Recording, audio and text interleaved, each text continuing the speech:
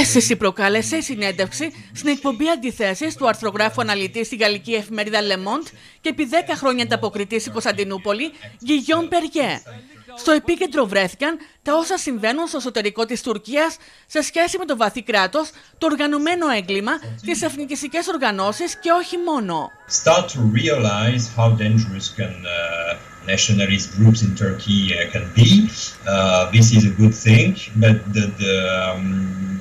the other thing is they realize it because also there is a growing populism in Turkey. Let's be clear. I mean, the opposition to Turkish nationalist group comes mainly from nationalist parties in Europe. So there is a paradox here. Μιλώντας στον Γιώργο Σαχίνη, ο Guillaume Perrier σκιαγράφησε τη στάση του Ερντογάν τα τελευταία χρόνια με φόντο και την οικονομική κρίση στην Τουρκία. Since 2005, finally he allied himself with the nationalist groups, nationalist parties, and also with the deep state. That means he had to revive, he had to put the mafia in the center of the political game just to keep control of the security forces. This is what happened since 5 years, and now it shows that this mafia state inside the state grew and grew more to the point that now Erdogan loses control of it. And Sedat Peker is revenging against rival groups. Η Τουρκία δεν είναι δημοκρατική χώρα, τόνισε ο Guillaume Perrier, ο οποίος περιέγραψε το κλίμα που επικρατεί στην Τουρκία με αφορμή και τις εκλογές που θα διεξαχθούν το 2023, προχωρώντας εκτιμήσεις σε σχέση με τη στάση του Ερντογάν.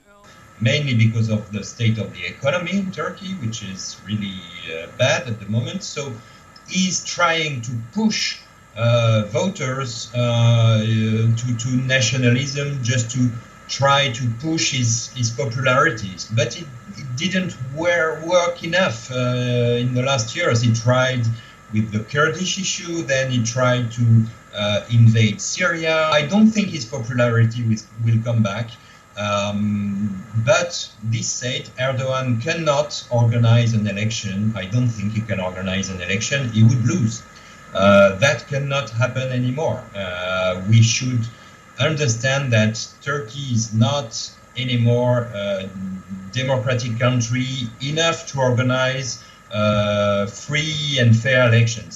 Όσο και τις σχέσεις Γαλλίας-Τουρκίας, αυτές είναι τεταμένες, όπως σχολίασε ο Γάλλος αναλυτής, ο οποίος περιέγραψε και το παρασκήνιο εν ώψη των γαλλικών εκλογών. You believe that Turkey may be involved in elections of France?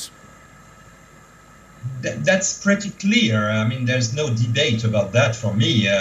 Emmanuel Macron told it very clearly. That has been an issue for the French government, and I think like Russia or China, Turkey became a country that can push for propaganda campaigns inside foreign countries. So yes, France is a target.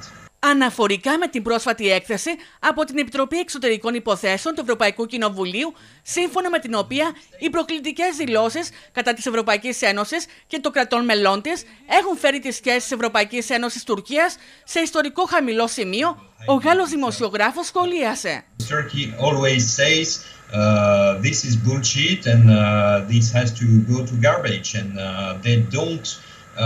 I mean, by voting such reports, European Parliament doesn't have any influence on Turkish society. So I don't see any outcome out of that report.